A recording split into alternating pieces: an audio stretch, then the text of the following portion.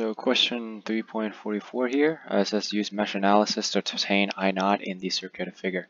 And remember, this is the 7th edition, so if you're doing the 6th, then don't watch this one. Okay, all right. But you're welcome to watch it and learn the concept through it. Okay, so we're gonna do these mesh analysis. It is important to know that within a mesh analysis, when two meshes shares a same current source, then you should combine those and make a super mesh, right? And then I2 is just by itself. Okay, so hopefully by this point you're able to set up the mesh analysis equations on yourself. So we start with I2 because it's by itself, individual ones, right? There's only one right here, so we start from top left corner. So 6 dB plus 4 ohms, 4I2 minus 4I3 plus 1 I2 minus 1 I1 and then plus 2 I2. Right, whole thing gives us 0, and we're applying we're doing the Kirchhoff voltage law, right? Because ohms times current, that's give us voltage, right? Okay, and how do we determine this is positive and this is negative? It depends on which mesh we're looking at. We're looking at I2, therefore I2 should be positive and everything else should be negative if you set up everything into clockwise rotation and they're all uniform, right? Because if one is going clockwise and the other one's going clockwise, this is going from top to bottom, and at this point, right, it's going top to bottom, this is going bottom to top, they cancel each other out, or like one is in the opposite direction of the others, right? So you should use minus sign. Okay, and then this is I super. Oh, sorry, let's simplify this real quick, actually. So we have negative 1 I1, 1, 2, so 7 plus 7 I2 minus 4 I3 and negative 90 volts. Okay. All right. Look at the super mesh system starting from top right corner. So 180 volts going to not B, and then we're going to 5 times I1 plus 1 plus I1 minus 1 times I2 plus 4 times I3 and then minus 4 times I2. Okay, and this whole thing gives us 0. Alright, simplify negative 180 volts, and I1 has 1 and 2, so it would be 6 I1 minus 5 I2, yeah, 1 and 2, and then I3, there's only 1, so plus 4 I3. Okay, and these are the two equations that we have right here.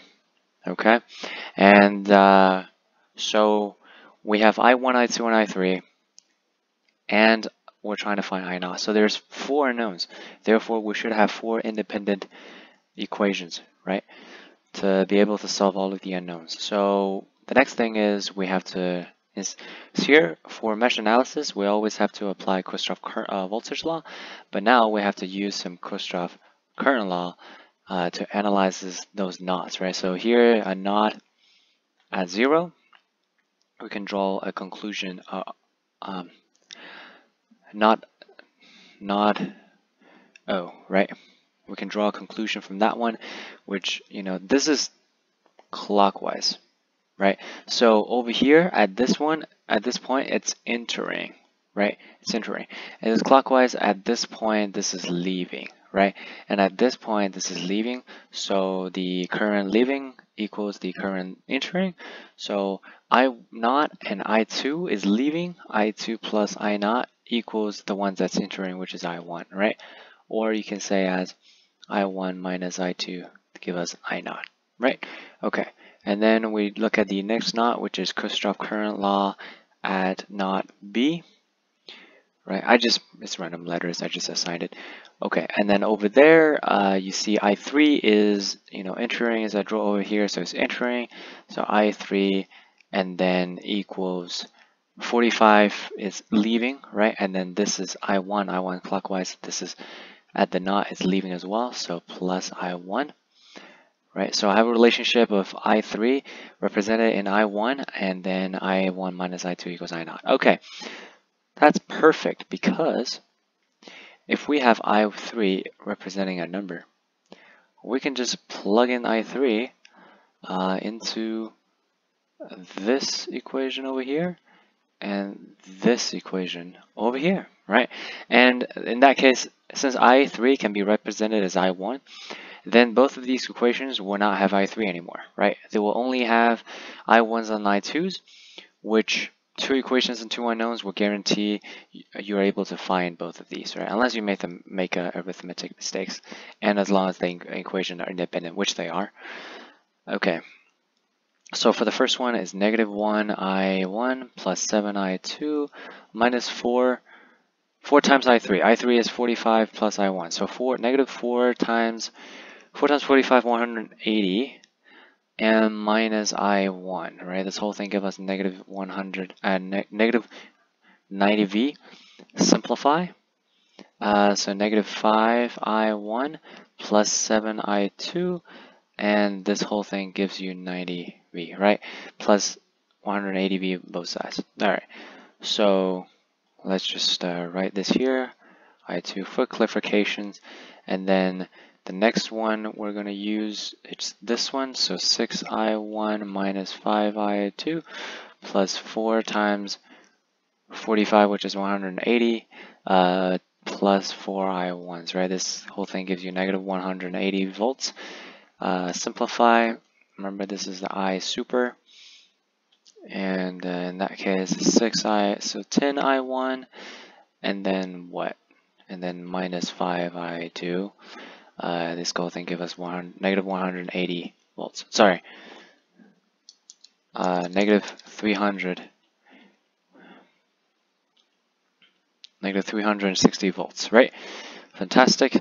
Now we can use Gauss elimination, or you can just plug into your calculator or do the determinant using matrices and whatnot. But I'm going to use the Gauss elimination method in this one, right?